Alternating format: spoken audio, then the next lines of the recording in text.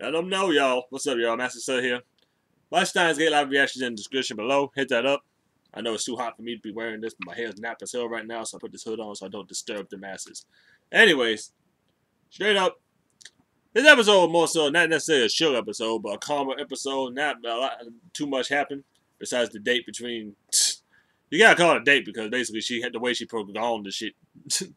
But anyways, Mastacell played third wheel the whole time, or wingman, however you want to call it.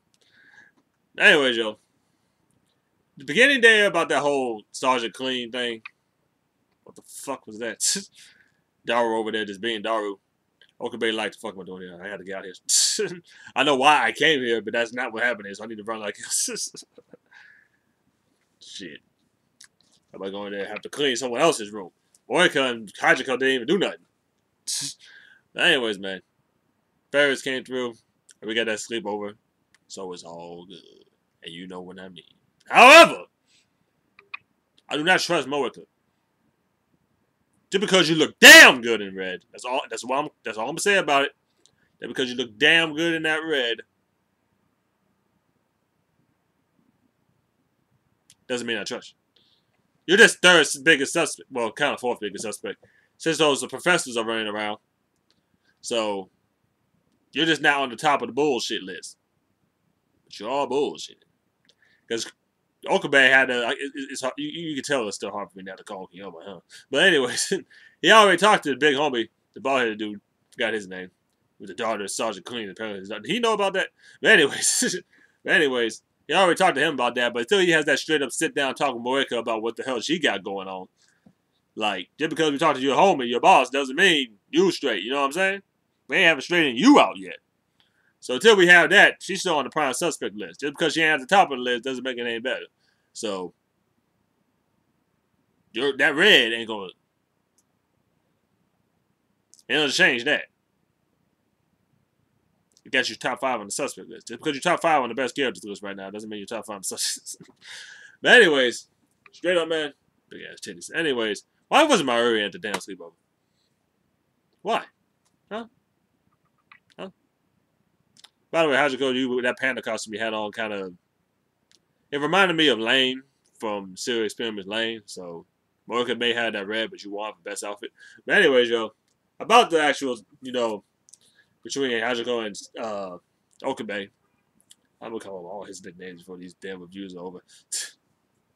Basically, they was going through that, and they had eventually had the inevitable conversation. But she wanted to go to the place where Kirisi died. Okabe held out for a good moment. Good bits there. But the inevitable eventually happened. Boy had to leave. Almost threw up, goddamn. He doesn't want to straight up tell her about the time machines or that he's the one that stabbed him in this timeline, I guess. But here's the thing, right? She told him about the fact that she has Mastacell's legacy. Old notes, old computer, all that shit. The thing we almost got shot the fuck up for. Okabe almost got shot 2 times for that shit. Technically 3 times. And you want to count to season 1? Or not. But anyways, straight up, man. Because he told her straight up about that. Ain't nobody can go in that bitch. No. You tell me with that ass so I can burn the motherfucker up. Light that shit up. Okay, we gotta make sure that shit never gets seen. Just motherfucking America, motherfucking Russia, motherfucking World War III, bitch. And she's just looking at him like, for some reason I believe you, which is more confusing than anything else. Because if he gotta go in depth about that, now he gotta go about Daru's daughter from the future, about the girl that lost her memories and what was going on with all that. And that going to eventually just lead to the whole thing with the time machine, which basically avoid the subject you've been trying to avoid this whole episode. But now that you gotta do all this, you gotta do that to lead into all that just to validate your damn self. And not even sure that's gonna work. Which brings back the whole Steins Gate feel we've been getting for the last 2 seasons, goddamn. You gotta do this just to make sure this happens, just to connect these dots for something you don't even know is gonna work. Steins Gate, goddammit. But anyways, man, Amadeus is back, so we got a episode of Kirisu. Yeah, that's pretty good. He played her right straight up like it. Never gonna give you a fuck you. God damn it. I don't know what the fuck's problem is. Fucking weeb. Anyways, what about to talk? But yeah, man. Overall, I guess chill episode of Steins Gate 0. We don't get a lot of fan service moments in Steins Gate, so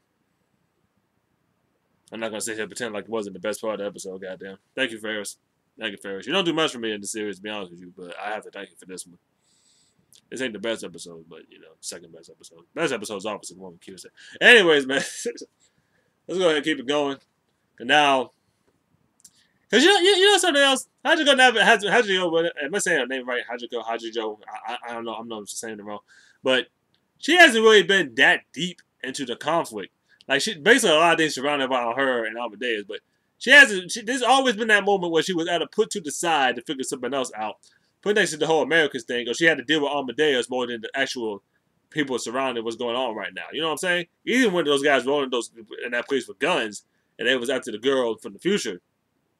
Well, I didn't remember her name. She would still just be like, okay, we're going to handle this situation and try to figure out who this girl is and why those guys rolling here while you over here doing this. Even then, that happened. So it's like, this is the moment where she is directly inserted into everything that happens all the damn time. You know what I'm saying? I could be wrong. But that's what it feels like. Because she got the notes everybody's after. Everybody's going to be after those notes. Which means everybody is after you, girl. You better stick with the home team. What are you playing? But anyways, man, I'm going to go ahead and get out of here.